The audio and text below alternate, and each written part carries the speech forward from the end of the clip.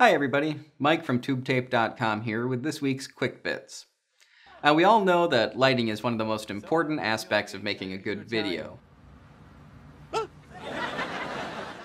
And one of the most frequently asked questions by our customers is, what kind of light should I use?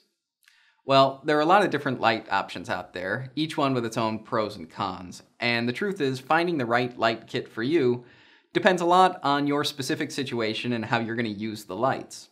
So for the next couple of episodes, we're going to talk about the differences between types of lights and try to help you figure out what would be most appropriate for you. Now, the first light I'm going to talk about is fluorescent.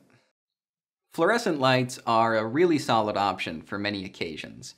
They give off a very soft, even light that reduces shadows and basically makes your subjects look good.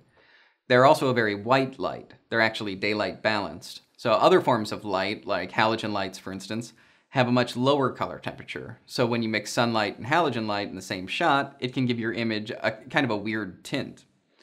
But since fluorescent lights are already daylight balanced, which means they have the same color temperature as the sun, they can be used outside without any problems. So fluorescent lights give off a very nice light, but one of the drawbacks to them is that they aren't very powerful.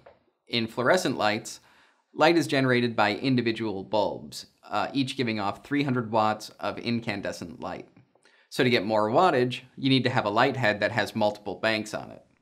It also means that there's no dimmer on the lights, so if you need to turn down the light, you have to switch off individual bulbs. However, one of the really nice things about fluorescent bulbs is that they stay cool.